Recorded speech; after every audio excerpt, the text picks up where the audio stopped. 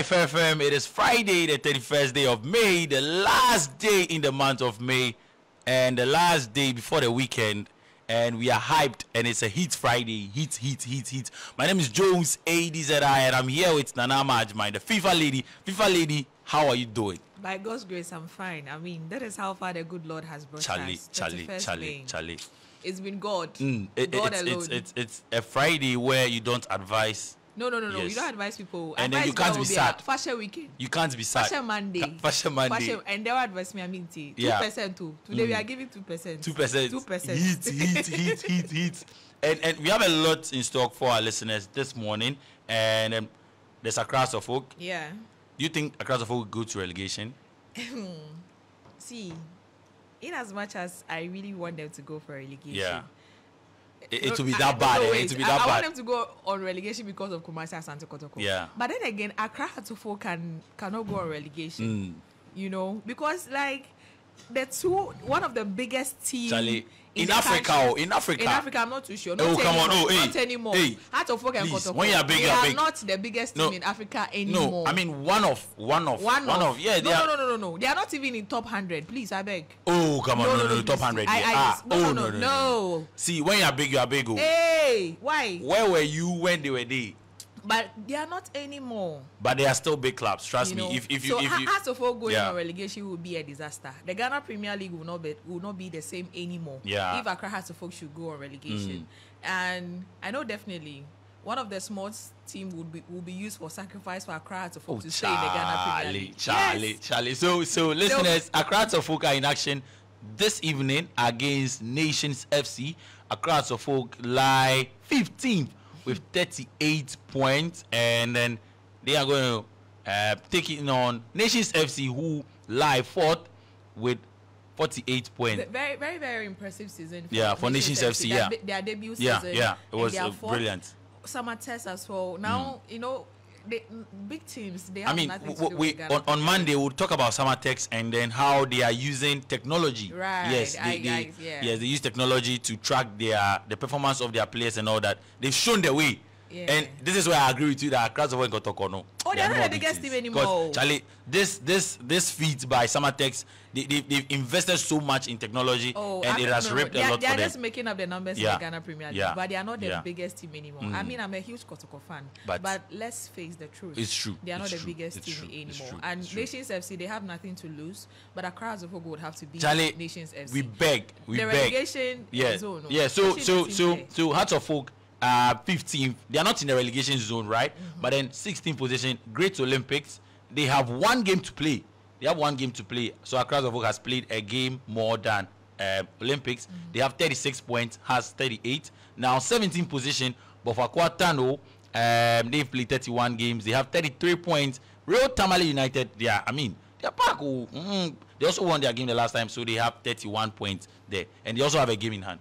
So it doesn't spell good news for Hearts of Folk, but then for me, I know that Charlie. Oh, definitely the way. I'm saying that. But anything can happen. No, wait. The small teams, one of them will be used as sacrifice for Accra. Who will use them? Who?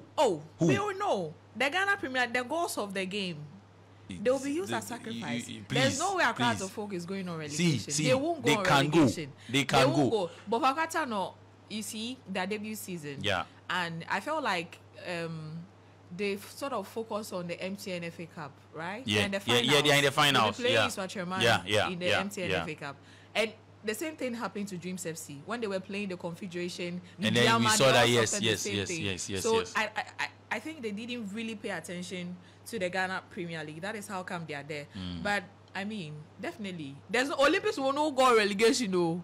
They won't go. So, they won't go. We will be but for this thing you're doing there is not fair. It's not fair. People, I'm sorry. It's not fair. But then let's see how the days roll. I mean, there are some few games to go. 3 games to go. Officially 3 games to go. Great Olympics, Bofakwatano, and then Road Tamale United are in the relegation zone. And above them, we have Lions, who are 13th, Dreams FC 14th, and then Accra Suffolk, who are 15th. Let's see if a magic would happen. Now, talking about teams who would come to the Ghana Premier League, there is a brilliant work going on in Vision FC, and we've been speaking to Vision FC. Of course, we seen the good work they are doing. They are playing the Division 1 league. They are in zone 3 and they lead that zone. And last time around they played a game with Atram de Visa. They lost that game there. They've had a battle with Foko United, had battles with Home Stars and other teams, Nagod FC, but then Vision FC have stayed on top. So let's get to listen to this report on Vision FC. FC has been one of the well-branded lower division football clubs in the country for years. Formed in 1999 by the club president Michael Osekre, Vision FC is on the verge of securing a Ghana Premier League spot, leading Zone 3 of the Division League by 3 points with 2 rounds of games to end the season. Coached by one of the youngest coaches in Ghana, Hamza Obeng, who joined the club in the middle of last season. The former Heart of Folk deputy coach has guided the team to the top of the table and are close to qualifying for the Premier League after being domiciled in Division 1 League since the 2015-2016 season. Needing 4 points out of the remaining 2 games of the season, Coach Hamza Obeng, speaking to GH1 TV Sports at their training grounds, revealed what Ghana Premier League qualification will mean to him and Vision FC. First of all, it has been a very difficult season for us, and then I think the guys I'm working with, they are tactically disciplined. All what they have been done at training, hopefully they are able to implement it in the game, and have been helping us from day one to now. So we are just pushing. We are not done yet. The motive, we have a motive of which we have to achieve. So we are still on course. Well, it will be very special as well. I think it has put me to a certain stage of which I wasn't expecting near. But looking at the work that we did and the guys that we are working, that is the players, I think fantastic. They've done fantastic job, and we are hoping all what we started from day one, we will achieve a good result. Hamza Obeng, who assisted Samuel Buedu to win the Premier League with Accra Heart of Folk, credited hard work and commitment on the part of players and all stakeholders for the current position of the club. Well, I think we have a marvelous administration. They are working very well, looking at from the board of directors to administrators, as well as the management, and then the technical team too. We have a very core technical team of which we understand ourselves, and then we do have a philosophy of which we all understand, and we all use the same philosophy. And then the players that we are working with too, they are also equipped to our system, and then they also understand the philosophy. So, you know, football is all about equipment, and the equipment are the materials that you are using. That's the footballers, the players. They understand our system very well, and then they are able to, adapt to whatever that we have been. They have been taught at training, and whenever we are in for a game, they are able to implement it, of which it has been helping us from day one to now. The young coach further heaped praise on the club's president and bankroller, Michael Osekre, for the unwavering support and leadership. For him, he has a vision, and then that is the reason why maybe I would say the club is also known as Vision. From day one, he has his own purpose and the vision towards the club. He has a lot of motive, developmental motive, and then helping the guys to, be in a higher stage. So he also, looking at his philosophy, I think I was the one who is maybe more or less equipped to his system. So I was the one to be in work with him so that things will work together. So for him, he has been fantastic, and as I said, he has a vision, and that he wants to achieve that vision. He's not done yet. Captain of the side, Emmanuel Che Bafo, is optimistic of Vision FC's chances of securing Premier League slots in Zone 3. We'll be glad if possible, our last match, we will be to be crowned to be the champions. The teammates around me, and then the group, the backroom staff, and then those around us, we'll be very happy. We will be happy to achieve this big thing for us, because it hasn't been easy, because I cannot say much, because we have been praying for this opportunity, and then gradually we have finally to achieve it. So Vision him anyway. Yeah. Because Ghanaians, we have this thing of always changing the winning when coach. You move, yes, when you move forward, yes, exactly. And it happens a lot in the Division 1. Yeah. A coach will qualify them to the Premier League, and then they'll go in for a new one. Man, it's about experience, so. But he has experience now. That is how come he qualified. He's been able to the Ghana Premier League. Let's see. Of course, see, even company that has been relegated his team. He has So Charlie, let's see what happens. Should maintain him. Yeah. It will be good for him, for me to see him come up against Mobedu, his former boss, because he's currently the coach of Brekum Chelsea. So it will be good to have them in the Ghana Premier League, and they have been consistent. Consistency is key in everything. Consistency is key. If you are consistent, there's no way you are going to lose. So I'm looking forward to. Well, if they win this weekend, they are back. It means they've qualified for the Ghana Premier League. All right, ladies and gentlemen, let's do this.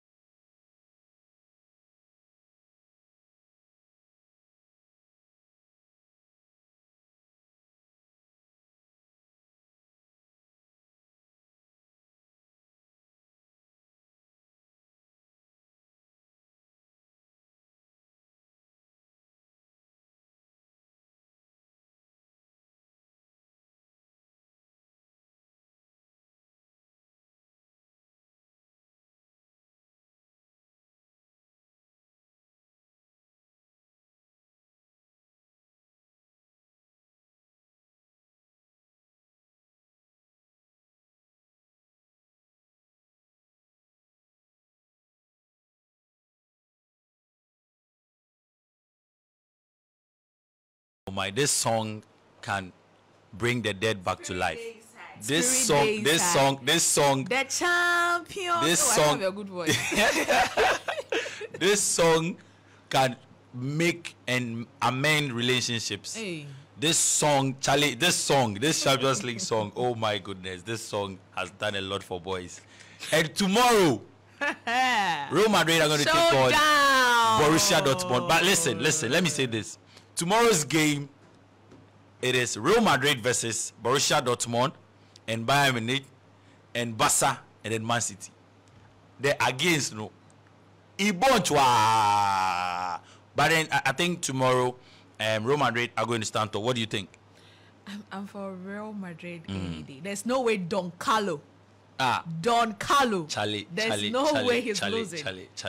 Right. There's no way he's losing. Like, I'm really, really, really looking for, especially when last season they almost came close and lost it to Man Madrid, City. yes. Man City, yeah. So, Real Madrid bagged the majority of the wins. So, ever since its inception in 1955, only 22 football clubs have managed to win the Champions League, out of which Real Madrid have won the cup 14 times, making it the highest number of wins in the Champions League. The football club is currently in the finals to actually get it the 15th time. Whoa. And well, let's see how they will do that now. Don't forget that Champions League is supported by the UEFA Foundation for Children. And now another fact is that English clubs have managed to win the Champions League 5 times. So 5 cups. The European Champions League is dominated by English clubs, snagging wins after wins. Around 5 English clubs have managed to win the Champions League. They include Liverpool, Manchester United, Nottingham Forest, Aston Villa, and then Chelsea. They have won the League 6, 3, 2, 1, and then 1 trophy respectively. And English clubs, another interesting fact that English clubs were banned from playing for 5 years. No. So yes, from the year 1986 to 1991, the English clubs were banned from playing in the Champions League following the disaster that happened at the Heysel Stadium. The day was declared a dark day in football where 600 people were injured and 39 deaths were confirmed. The incident happened when a group of Liverpool fans attacked Juventus fans, breaking down the barriers between the groups. That later resulted in a wall collapsing and causing casualties. In retaliation, the English clubs were banned for the coming 5 years, and the individuals who caused the incident had to serve jail time. And finally, the fastest goal in the tournament happened in the first 11 seconds. So Roy McKay, a popular footballer from Bayern Munich, managed to create the record, scoring the match's first goal within the first 11 seconds against Real Madrid. Guess what? Madrid haven't lost a Champions League final since 1981, winning 8 times since then. Dortmund have only won the Champions League once in 1997 when Ottoman Hitzfeld's team beat Juventus in Munich. Their only other appearance at the final ended in a defeat against Bayern in Wembley in 2013. Unfortunately, it's still going to be one for Dortmund. Yes, because Real Madrid will be winning tomorrow. Well, I mean, they have everything. They have the players. I mean, Bellingham has been impressive. Yeah. Vinicius. Bellingham is playing his former team. You know, and he will score against Dortmund tomorrow. You think so? Yeah. Well. So Dortmund has 3 wins and they've seen 5 draws in that game, and then Real Madrid has won 6. 19 goals for Dortmund and 24 for Real Madrid there. So the last time Real Madrid lost a game was to Liverpool, and that was in 1981. So you don't see Real Madrid losing tomorrow at all. Well, let's see how that goes. We wish them all the best. I have a feeling next season will be the last season for Don Carlo, so he would want. Well, he actually came out to say that Real Madrid will be his last club. You know, so, yeah, so he would want to win this. And Toni Kroos would be playing his final match for his club. The more reason why they are winning. But Charlie, you see, it's football. Anything can happen. Yeah, because what happened with Manchester City and Manchester United? Who would have thought that Manchester United will beat Man City? But what are you trying to say? Oh, please. What are you trying to say? Please don't disrespect United. They brought 11 players. We brought 11 players. But tomorrow the football gods will speak for Real Madrid. Well, I'm in the Madrid GC right now, and I'm supporting Real Madrid. Of course, I'm a United fan. The Barca fans, so people are supporting Dortmund. Yes, of course. Against Barca fans are supporting Dortmund.